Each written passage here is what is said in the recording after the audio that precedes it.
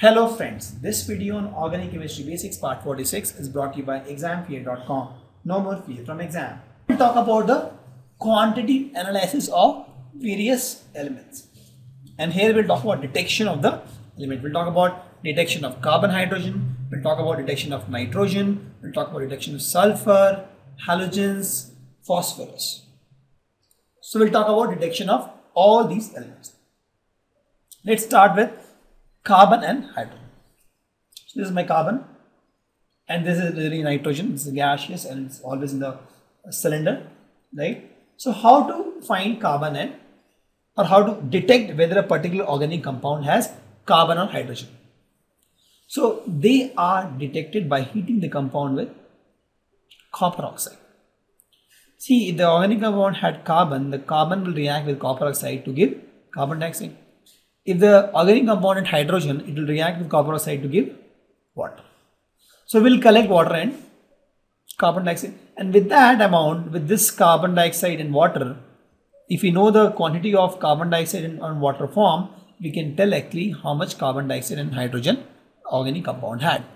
Correct? See, even organic compound may have carbon, hydrogen, nitrogen, sulfur, anything. So if whatever amount of carbon that was there in the organic compound, it will react with copper oxide to form carbon dioxide. We can easily find the carbon dioxide, and example in this case, what we do is we have this organic compound, we heat this, right? So if it had carbon, if it had hydrogen, maybe sulfur, phosphorus, anything. So carbon, whatever carbon it had, it gave carbon dioxide, right? And carbon dioxide is, I am absorbing now this carbon dioxide in this calcium hydroxide, right? Correct? It will. Now with this, I can find the amount of carbon. Similarly, the water which I got, I have put this copper sulfate here. This was white, right? This was white. After this reaction, it became blue. Why? Because copper sulfate absorbs water. So with this, I can say, yes, I'm not trying to find the percentage of carbon or hydrogen in this chapter. I mean, in this slide, we'll do that later. I'm trying to confirm whether carbon or hydrogen is present or not. So in that case, if hydrogen is present, what will you do? It will give water. To find the presence of water, what you do? You add copper sulfate white. The moment you put copper sulfate white here, with water it becomes blue because it forms copper sulfate white dot 5s2. Correct. If it had carbon, on heating it will give carbon dioxide, and you put the lime water, it will turn into milky. Correct? Because I know the carbon dioxide test is, it turns lime water milky. Correct. So with this we can detect carbon and hydrogen. So you take the organic compound, just heat up whatever gas you get, you pass it through copper sulfate. If it turns blue, that means it has water, right? Copper sulfate white will turn blue, that means it is water. And then if you pass the same gas with my lime water, if it turns milky, that means it has carbon also. Correct. So we see carbon is oxidized to carbon dioxide, and we can test this with a lime water test, and hydrogen is oxidized with to water. In water you can test easily with copper sulfate anhydrous, which is white, and the moment you add water it becomes blue. Now what if you want to find nitrogen? Nitrogen looks something like this, right? It looks like water only. We have to detect nitrogen. So in that case what we do, we have one test called soda lime test. What we do in this case, we take this soda lime, right? We heat this organic compound in the soda lime, and if it gives ammonia gas, it means it has nitrogen. But this is not 100%. This is almost 98%. In 98% of the scenario, any organic compound which has nitrogen in it, the moment you heat with soda lime, it will give ammonia. But there are some chances where it may not eat ammonia, but it still have nitrogen. So what we do is we use this test.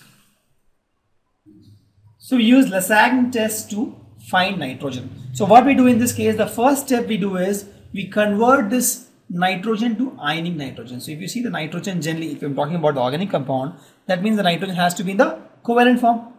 Correct? So now, for example, anything, you take any organic compound, the nitrogen will always be in the covalent form. You take amide, amine, it will always be in the covalent form. You convert into ionic form by fusing with sodium. So if you see sodium metal, and you have this carbon nitrogen, obviously this is my organic compound, it converts into NaCN, and this is ionic in nature, right? So once you get NaCN, that is my sodium cyanide, we can easily extract this, right, by boiling it with distilled water. Correct. So now we have the sodium fusion extract, right? The extract which you got from is called sodium fusion extract. So now what we'll do with this, we'll take the sodium fusion extract, we'll boil with iron sulfate, and then you see this is my sodium fusion extract. We'll boil with iron sulfate, we'll get something like this. Now we'll take this and we'll acidify this with sulfuric acid, and this will form a Persian blue color. And this confirms nitrogen, and that's the test of nitrogen actually, right? So you have this nitrogen in the covalent bond, convert into ionic bond, get the sodium fusion extract, react with iron sulfate and then sulfuric acid, and you get Persian blue color. That confirms the presence of nitrogen. Let's take a numerical on this. In the Lassaigne test, nitrogen, but the Persian blue color is due to what? So it is due to, we just saw. Let's understand the detection of sulfur, again using the same test.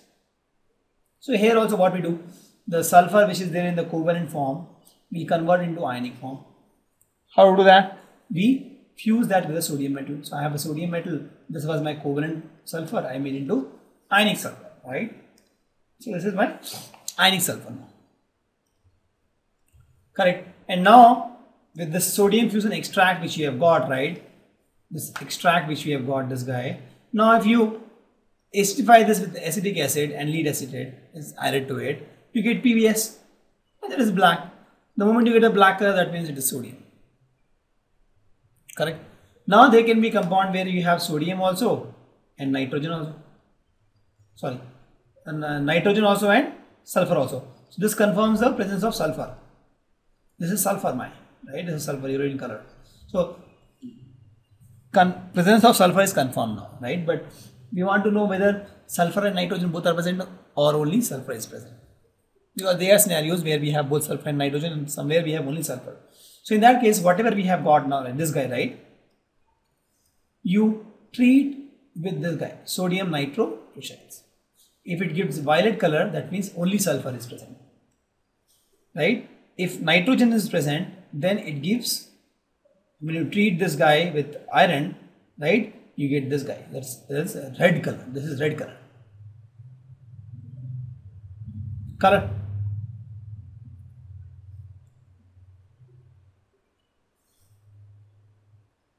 So the catch here is, if there is a nitrogen presence with sulfur, the first test which we have learned where we get the Persian blue color won't come here. Why? Because there is no free cyanide ions, right? So if I have sulfur and nitrogen both, then I have this guy SCN minus 2, right? So this guy SCN minus, if I have, right? So this guy will not give Persian color.